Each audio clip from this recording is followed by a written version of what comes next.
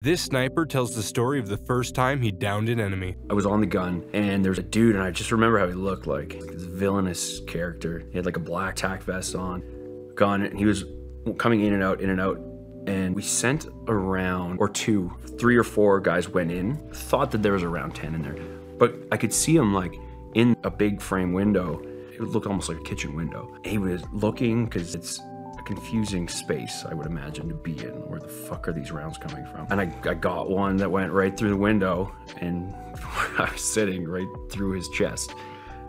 There's a 50 cal. That was the most satisfying sniper shot. Really? That I took. Oh, for sure. Because it was the most clear. Everything else, there was a level of uncertainty.